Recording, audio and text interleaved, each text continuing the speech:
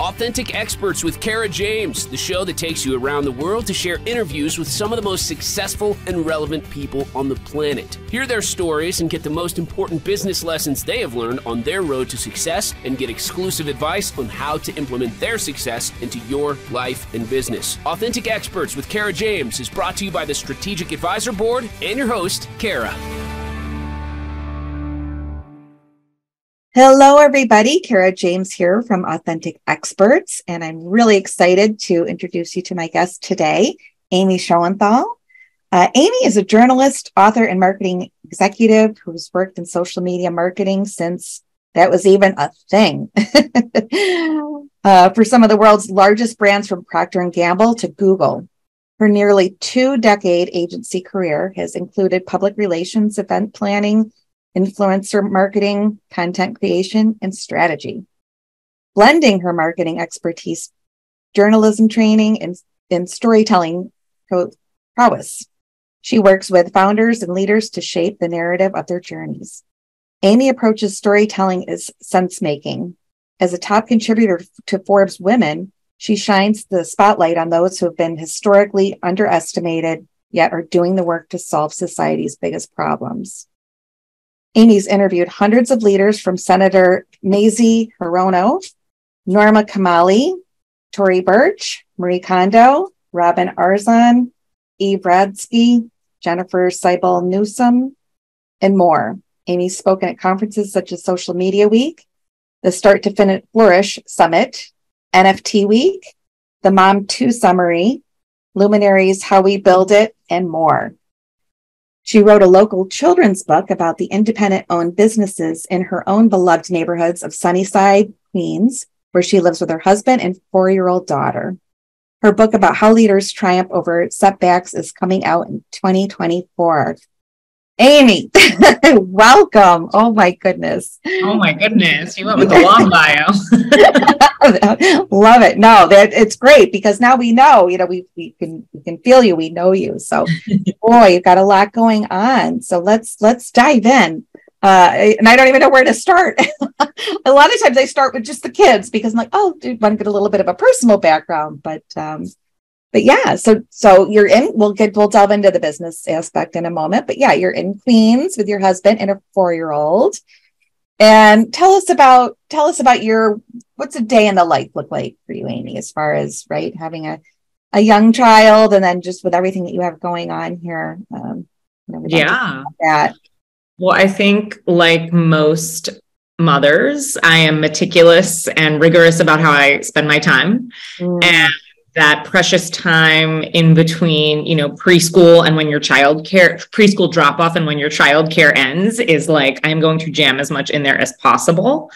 And so my day begins when we obviously wake up, have like a little bit of a, tug of war, getting ready, getting out the door, that whole thing. I get my daughter to preschool at 8:20. And from there, I don't really start my agency marketing job until about 9:30. So I have this glorious hour plus, and I am very, very thoughtful about what I do with that time on any given day.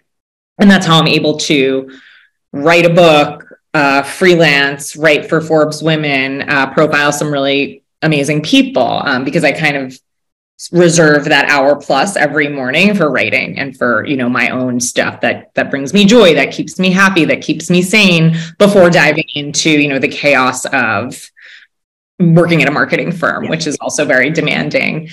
And so, yeah. And then I go into my day. It's a lot of Zoom meetings. It's a lot of, decorating, planning, strategy, client work, things like that.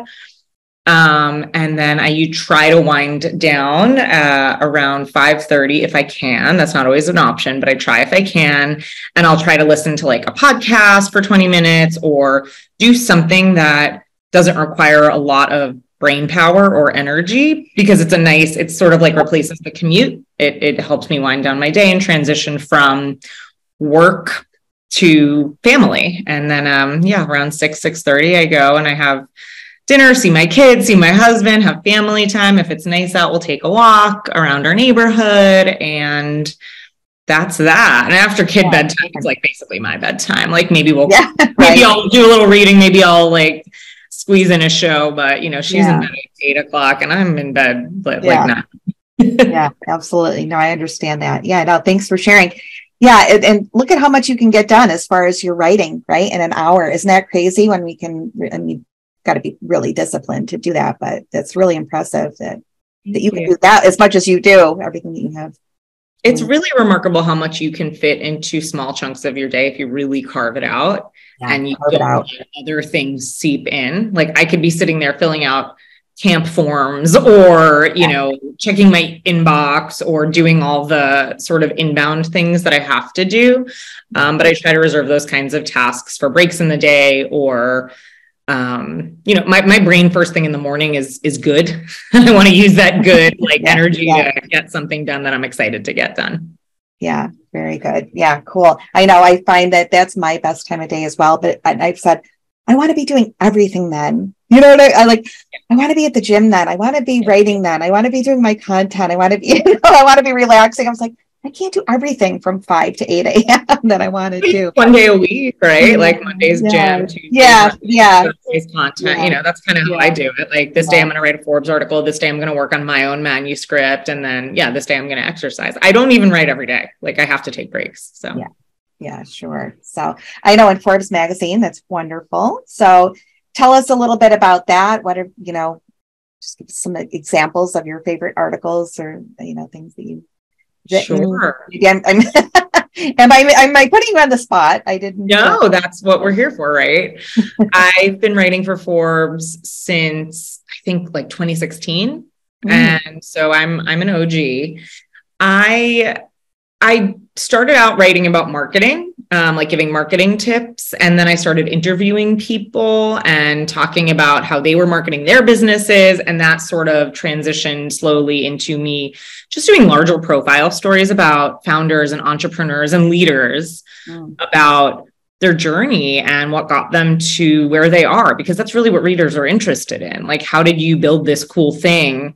How did you do it? How did you make it successful? And what were the obstacles that you faced on the way? Because no one, we could all talk about the sweet stuff and the success, but the real meat of everyone's story is what they had to overcome to get there. And especially in terms of marginalized groups, women, minorities, the LGBTQ plus community, there were extra obstacles for those folks to build businesses and get funding and be taken seriously and build credibility. And so, frankly, their stories are the most interesting and most inspiring because they had to sort of, climb the mountain from the base. They weren't helicoptered there. Yeah. Oh, I like that. Yeah, no, absolutely. You're right. Well, I'm glad that you're really shining a light on that. And it's true. I think, we tend to overlook that, right? Or we have different obstacles. Everybody's got their own obstacles and there's different variations to it, but we all need to share what we've gone through. And even if it just helps a couple of people, right? Whatever it may be. And how we started up and what, in our day-to-day life, it's not all shiny. Yeah, most of it's not. Most of it's not is right. But the times that it is good, it's good. So yeah. So, and why did you choose to focus on the way founders and leaders work through setbacks? Is your beat for the past few years? Yeah, it's the core part of their story usually, and that's why I'm writing a book about that. Because every founder and leader, again, like I started writing about marketing and how did you use marketing to get to where you are? And then it just, as I went and as I wrote more and more, I started to get deeper into their just overall origin stories and their journeys. And the pinnacle of everyone's story is always when they encountered a setback and how they got through it. For many people, it's the setback that sparked the idea to build whatever business they built. And in the case of most of the people I talk to, those businesses aren't just bringing them money or success or, solving some sort of gap in the marketplace. They're really solving a lot of society's bigger issues because that's what happens after a setback. You see the problem and you are just so motivated to solve it. And that's, again, people are attracted to those types of businesses because it helps them, but there's always like a bigger purpose to a lot of them. And these are still businesses that make a lot of money. They're not nonprofits. They're not philanthropies. It's just businesses that exist to make money, solve a problem, and, address these larger issues. Yeah, great. So yes, the Setback Cycle is what you're talking about, your book that's coming out in 2024. Excited about that. So how many people have you, give us a little bit of, if you can, of what you can expect from in the book. Sure. It's really born of my articles and the stories that I've been telling over the past few years, and really just from what we were talking about, how the setback is the pinnacle of their story. And I just kept seeing this trend, why is this happening? And this isn't like like Silicon Valley, fail big and make mistakes. And no, we're not like a privileged few going out to try to make mistakes. We're not glorifying failure, glorifying pain. It's just that inevitably most people will experience some type of setback. And I couldn't stop seeing this little trend, this big trend, that people would come up with their best ideas after working through a setback. And so I started to dig into that, and I started to talk to psychologists and executive coaches and people who, again, really dug deep into founder stories and journeys and counseled them through what they were going through. And I started to ask, why does this happen? And I read all the business leadership books and the self-help books and all, everyone touches on this, but no one has really explored it in depth. So that's what I did.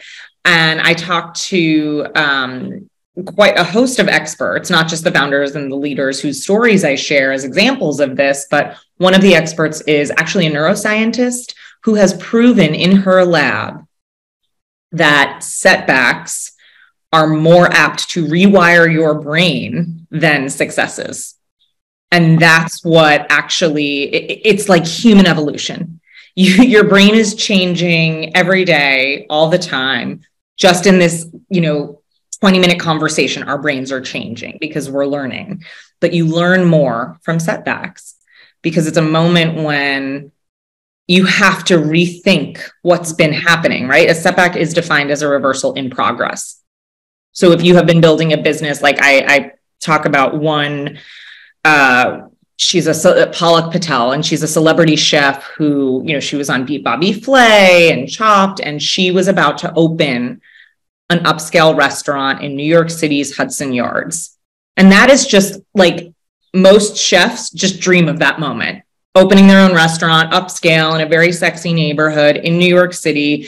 She was so excited. And that was in March 2020. So one by one, as she was picking out appliances, they were getting ready to go, she was picking out appliances. One investor called, "Hey, I don't think I can do this anymore." Obviously, then the world shut down. She hopped on a plane and she went to her parents in Atlanta for what she thought would be a 2-week trip. And we all know what happened to the restaurant industry there. So that's an example of a major setback. And she just had, she had been working towards this thing, this dream. And all of a sudden it was ripped away from her. It was for many people at that time.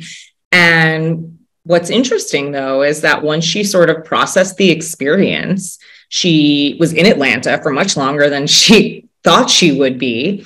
She was with her family for much longer than she had ever spent with them in the past, decade.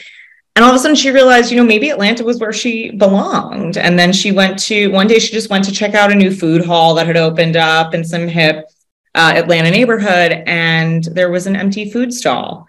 Oh my God. And on the spot, she signed a lease for the food stall and started cooking, casual North Indian street food for people in Atlanta. And it was so successful. It wasn't a sexy, Hudson Yards, fancy upscale restaurant, but it felt more authentic to who she was. And what she was meant love to that. do. Now she's actually looking for a larger space because it's been so successful. And she wrote a cookbook while she was there. She was like, I have accomplished more in Atlanta in 3 years than I did in New York, for over a decade. So it's interesting how, and again, this is not what she wanted. This is not the path she was working towards, but Once she sort of muted and accepted what had happened to her, she found a way through. I love that. First, there's a few things going through my head right now. We talked yesterday about, just in what my podcast brings to the table and that type of thing.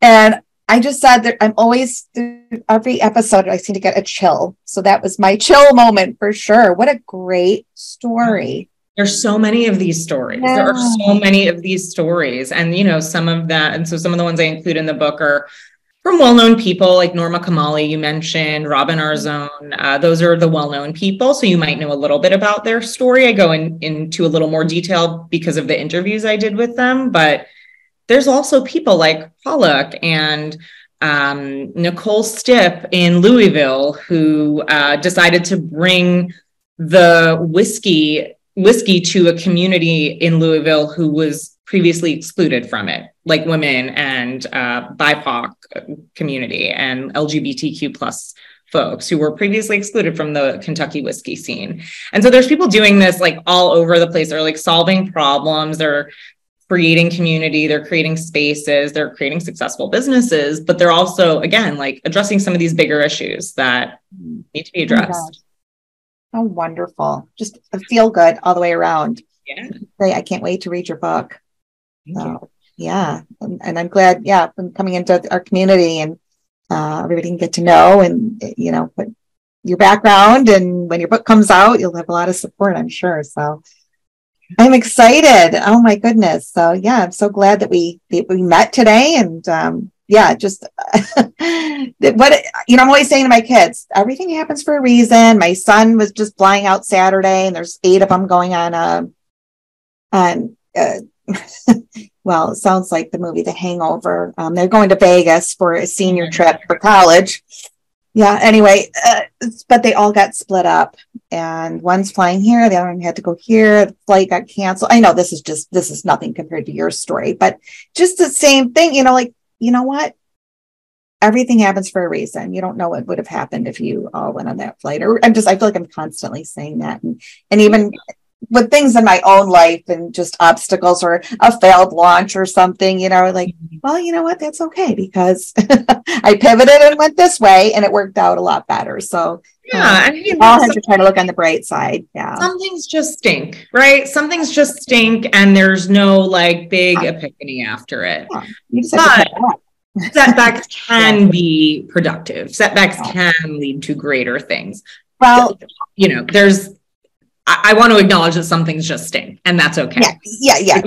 Not every like failure or hiccup has to like birth something, incredible or creative, but it can happen, especially, when it comes to businesses and things like that. Yeah, for sure. But like you said, don't be the woe is me. We don't need to go and crawl in a corner, figure out what's next. Yeah. Crawl in a corner if you have to.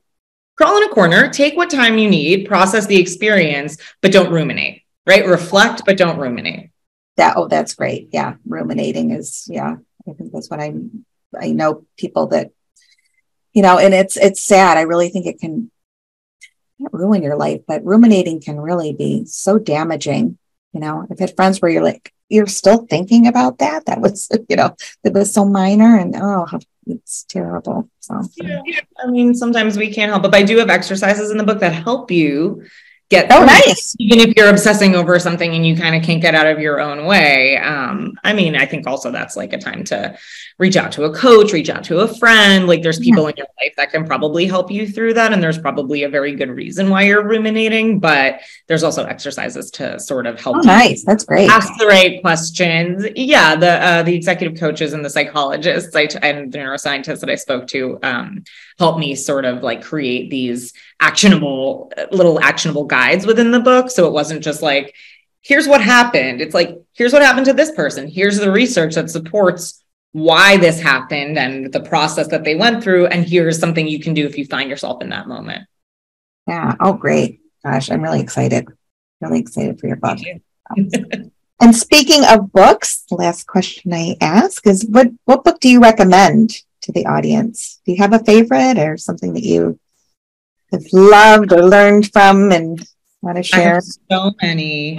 Sorry, question. Because I referenced her, I'm going to recommend Shoenthal Pratt's The Neuroscience of You. It sounds really heady and like a textbook. It's actually very funny. She explains neuroscience on a level that we can all understand. And she explains why, your brain might be different than mine. Your brain processes experience differently than mine. And it's fascinating, right? It's fascinating. It's not necessarily like a quick beach read, but it's not as heady as like a neuroscience textbook. As it sounds, yeah. So it's a lovely in between, and it helps you understand a little bit about, why human beings are the way they are, how our brains work, and how we process, how we adapt, how we, process information, and how we grow, basically, how we get better at stuff. So it's a great book. Wonderful. Oh my gosh, I'm going to be ordering that as soon as I do that. I'll go right over to Amazon, and another thing I love, Amazon. They'll be on the front step tomorrow. So, yay. Thank you for that recommendation. And thank you for being here, Amy. It was Thank you so much for having me. It was a pleasure. Yeah. Come back anytime. Thank you. Thank you so much. Thank you. Thanks for listening to Authentic Experts with Kara James. Please leave your feedback and visit strategicadvisorboard.com to get the latest and greatest business advisement on the planet. Follow us on social media for updates, and we'll see you on the next episode.